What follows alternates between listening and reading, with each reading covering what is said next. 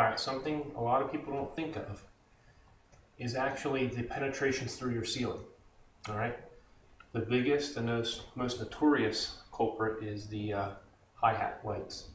All right, because they're penetrating through your insulation barrier. So if you have R30 up in the ceiling, it's actually penetrated through the entire 11 inches, you know.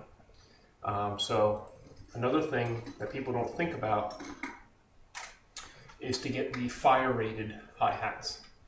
A lot of times you just have regular hi-hats, and that means that up in the attic you can't put anything right on top of the hi-hats. All right, the only thing that you can do with a non-fire rated hi-hat is you can build a box or around the hi-hat up in the attic within the combustible distance. It has to be, so if it says 1 inch clearance from combustibles, you have to be, you go 1.5 inches, build a box, and then insulate all around that. The other thing you can do is buy the fire rated covers that go over top of them up in the attic, and then you can put your insulation up against that. But if you have the fire rated ones, then it seems that you can go ahead and put your insulation up against them, but you just want to make sure that you're safe, But the other thing is the non-fire rated ones, they all have holes that go up into the attic. So you have direct air exchange between your house, the inside conditioned air area, and the attic non-conditioned air area. All right, so let's just take a peek at this.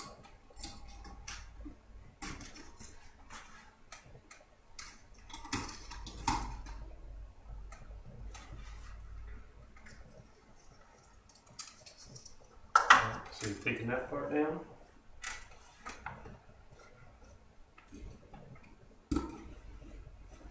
The power is off to this light, just so you know.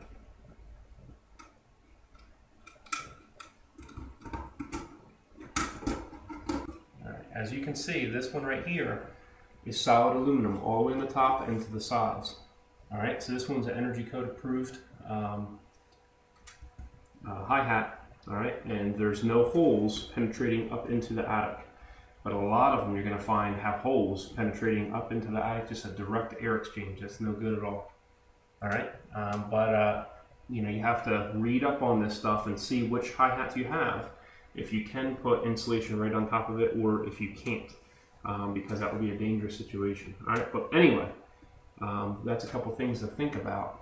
All right, so you go out from the clearance to combustible. So if it says 1 inch, you go 1.5 inches, put your box together, and then put some insulation on top of that. But also, you see right here, once again, direct air exchange up into the attic. You want to take precaution just about because of the amount of heat produced in this area. So you want to go ahead and seal that up properly as well. But if you seal it up with the wrong product, that would cause a fire, and that's no good. All right. But anytime you have an electrical box or anything, you can use some spackle. Spackle will be great right in here. Okay, that would be better than any type of silicone or something, because this is, sheetrock and spackle will technically be the same thing. So if you just had some spackle and you just rubbed it right along in here, that would be a good thing. All right, you can also use a fire rated caulk. Fire rated caulk will be great in here, and that would seal it up right in here. And then you wouldn't have to worry about the heat as much. But every single electrical box that's cut in the ceiling, like smoke detectors and things like that, you want to seal all of them up. If it's a heating and cooling register in the ceiling, especially if it's double 5/8, meaning a 1 hour fire rating, you're going to want to put that fire caulk in there to meet the boot, the metal boot to the register. All right, so I just want you to be aware of these things. All right, so here we have an attic entrance, whether that's pull down steps or just maybe a 2 foot by 2 foot attic entrance. All right, but as you can see, this has some give in it, which means that it's not sealed completely tight. All right, so there's not much you're going to do about adjusting the attic steps per se to make this part seal, unless maybe you try to put some type of a weather stripping or something in the area, but it's very hard to get all that to stay tight. But if you were to do that, what you need to do is you need to go up into the attic, close the attic steps, have somebody downstairs to pull the attic steps back down for you, but you add weather stripping with the door shut, so you know exactly where all of this paneling falls, you know, meaning like where it stops at up in the attic. All right, so that's one thing that you can do.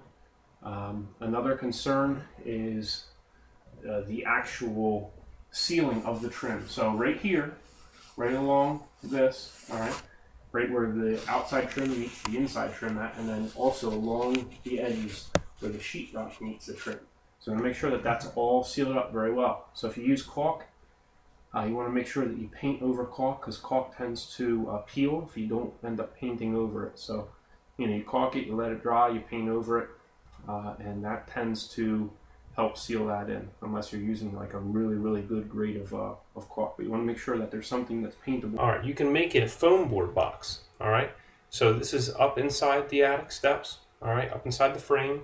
You can actually buy one 4-foot by 8-foot sheet of 2-inch foam board. All right, with the foil face. The foil face is the key, because with the foil face you can actually tin tape it, you know, in the corners. So you have the inside corners, all of those, and then you have the outside corners up in the attic. And then the other thing that you can do, you notice that this is 2-inch foam board, but you only see about 1.25 inches here. You can actually cut a lip so that it actually has to fit down inside and along the top here of the board, so that this foam board actually comes down into it and it meets, and there's more surface area where the foam board is attached at inside here, and it's just like form fitted. All right, so you can actually just push it up and you're up in there. So then you can actually see where the foam board was actually cut out at. All right, and then when you're ready to put it back in, you just pull it right down and it fits just snug. All right, there's a bunch of different ways of doing that, but that's just one. All right, so all these things that I'm showing you, I want you to picture, it's like thinking about like detailing a car. Every little thing that you do is going to help the house, help the building, and you're going to lower the energy consumption. So after you seal up all of the ceiling areas, you know, you make sure that you have the proper insulation up in the attic. You seal your doors, seal your registers in the floor, you know, or any other things that may be allowing air to come in at. You know, it may not make a huge difference when you just do one little one, all right? But when you do a bunch of them, that's what's going to end up really reducing the energy consumption. And especially in the circumstance of a heating cooling system that's just right on the verge of working, meaning that the installer installed one that might be a little bit too small. If you do these corrections to the building, then that system will then work properly.